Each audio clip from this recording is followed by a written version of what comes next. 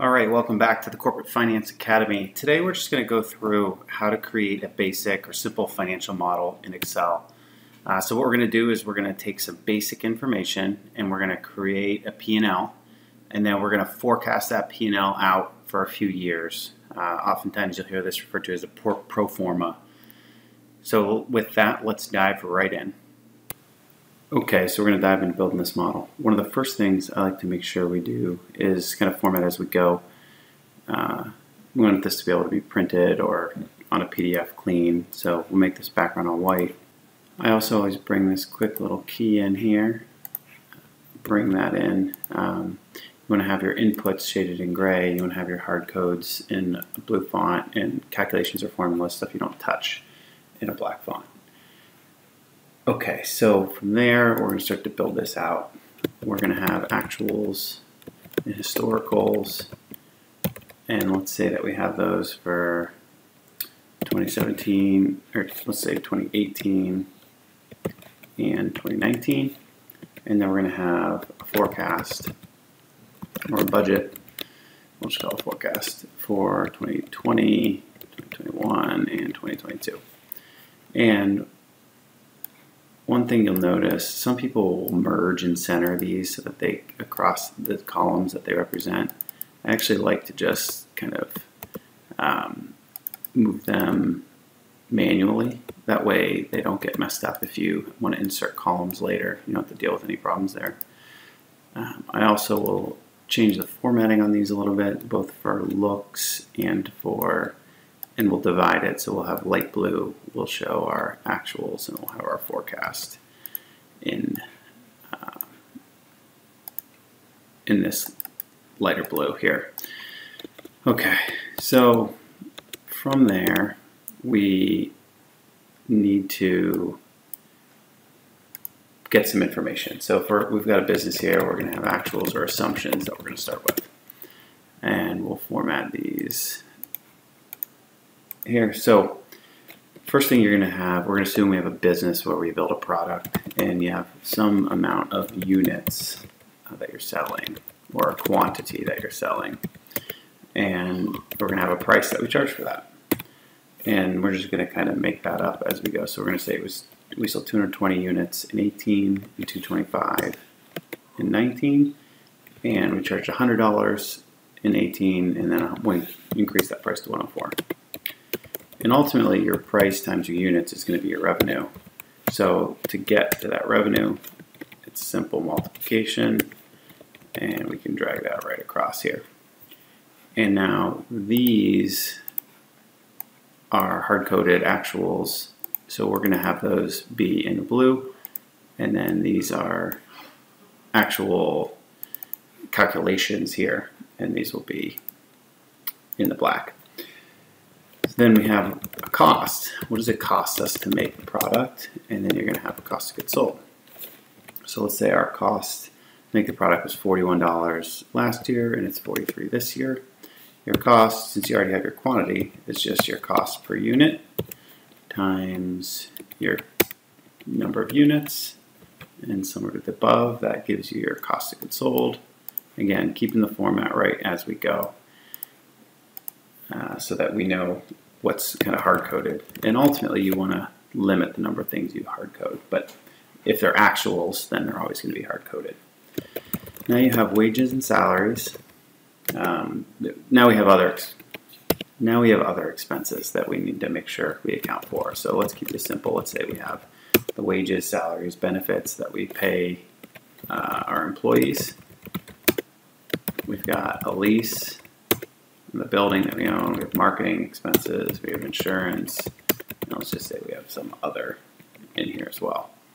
And again, we're going to hard code these. Let's call this 2000, we'll call this 2210. The building lease, let's just say it's 1850 and it goes up to 1950 in a year.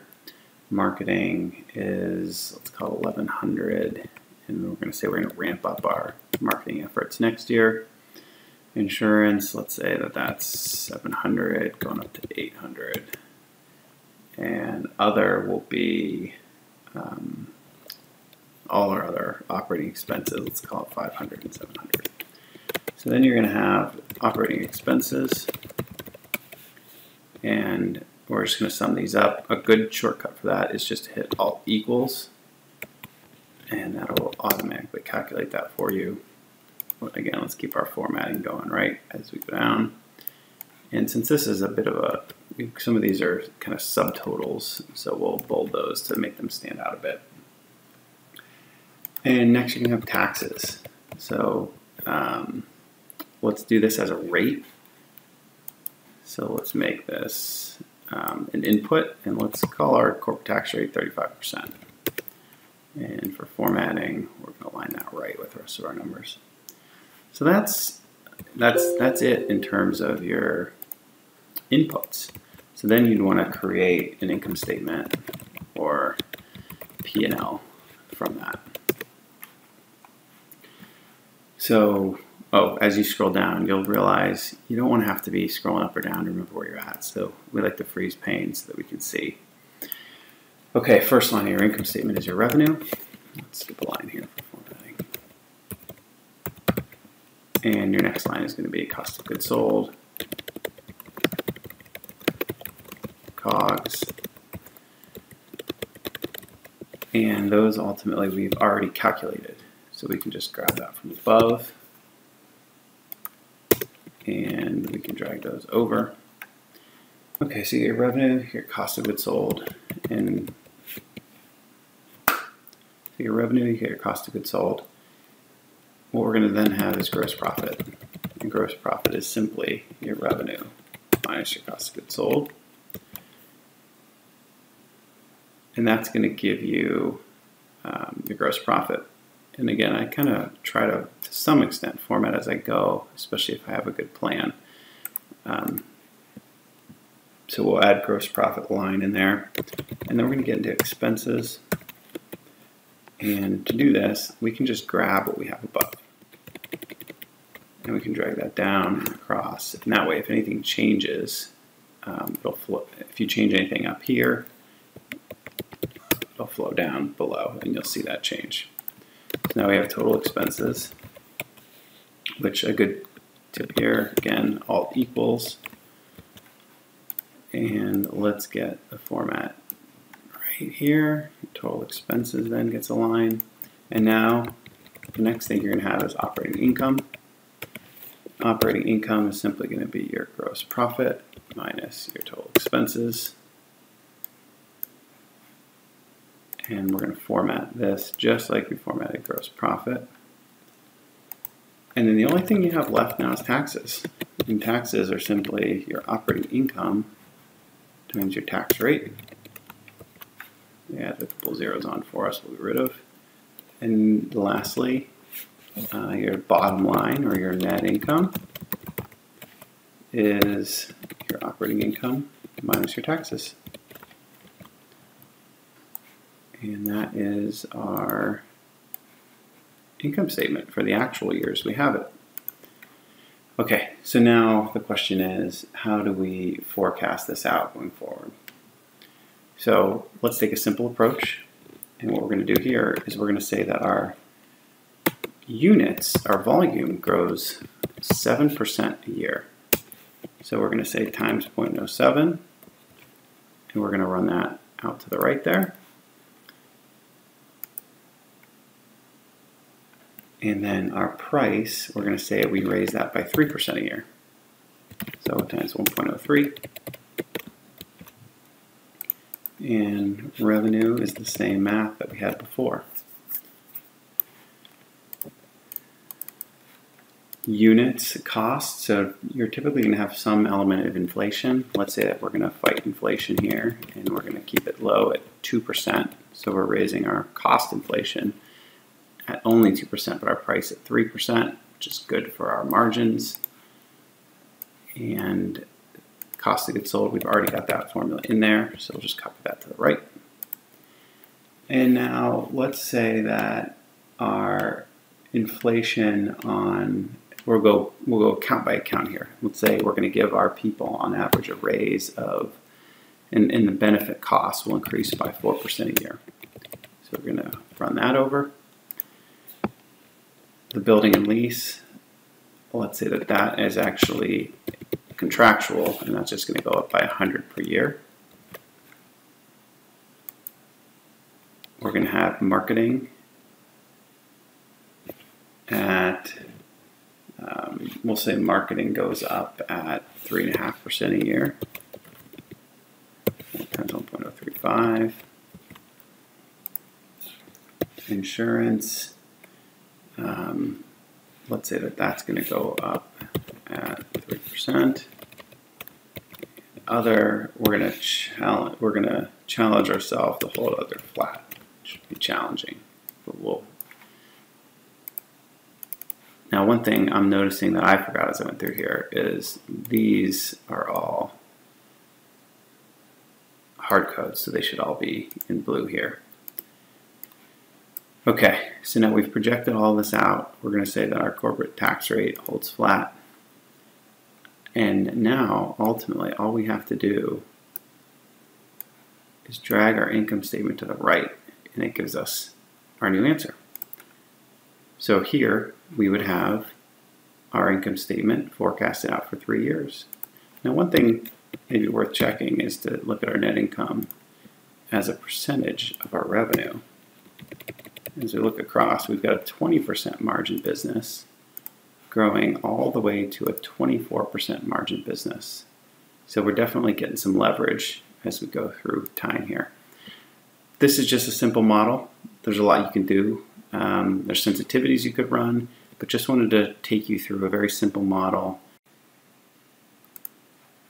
Okay, so one last thing that we like to do is we want to make sure this is easy for someone to print or create a PDF. So we're going to set the print area here, and then we're going to go in and we're going to say, because this is fairly, it resembles a landscape, we'll keep, or a portrait formatting orientation, we'll keep it there. We're going to fit it to one page. Okay. And then we want to save it like that. So now if you went and looked at a print preview, you can see that it fits nicely on a page. You could also export it to a PDF and create a PDF. And it makes it easy for anybody who picks this up to be able to make it usable. So that's it. Now you have your full financial statement. If you actually could condense some of this if you wanted to, and group it if you only want to show the income statement, but you could expand it and you could adjust your print settings accordingly. But that's it. This is just a simple financial model to be able to take basic information and do a quick look at what your revenue, costs, expenses, and ultimately your income looks like. It gives you a forecast over 3 years. You could obviously run this out later, but this would be a good start for anybody who's trying to get a high-level understanding even of your own business, or if you're just practicing your modeling abilities, or you just want to do something back of the envelope, back of the napkin. Hopefully that's helpful. Be sure to leave questions as you have them. Some basic information, and we created financials and a forecast. Just want to touch on some very basic modeling tips. This isn't getting into anything advanced, but one is you want to remember formatting. Hard code or hard codes or actuals, you're going to have those in a blue font. Formulas and calculations, you want to keep in a black font. Input cells where people can change or toggle things, you put in a shaded cell. You really want to avoid hard codes wherever possible, especially where there's a lot of formulas in surrounding cells. Obviously actuals are frequently going to be hard codes, but avoid them where possible. It's good to leave comments or notes in a cell to clarify what you've done. We didn't do that in this as we went through it quick, but it's useful. You also don't want to overcomplicate your spreadsheet. Some people get really into naming cells or cell ranges or using formulas that very few people can decipher. It's much better to have something that somebody else can pick up and work from. So you want to try to simplify wherever possible. And then it's just a useful thing, especially early in your career, to make sure you're always formatting something to print or to be exported into a PDF quickly. iPads especially, a lot of management likes to see things in a PDF. Doing those. That's all we have for today. If you have any questions, thoughts, leave them below. Please be sure to subscribe and like or dislike the video, either way. And thank you for your time. We'll be out with more content shortly.